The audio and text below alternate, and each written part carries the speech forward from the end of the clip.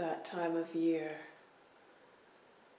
thou mayest in me behold, when yellow leaves, or none, or few, do hang upon those boughs which shake against the cold.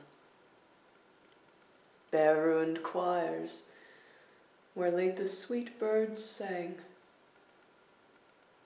In me thou seest the twilight of such day as after sunset fadeth in the west, which by and by black night doth take away, death's second self, which seals up all in rest.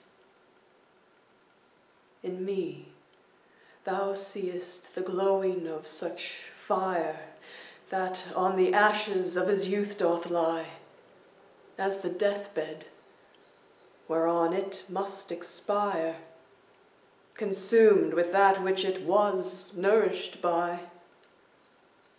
This thou perceivest, which makes thy love more strong, to love that well,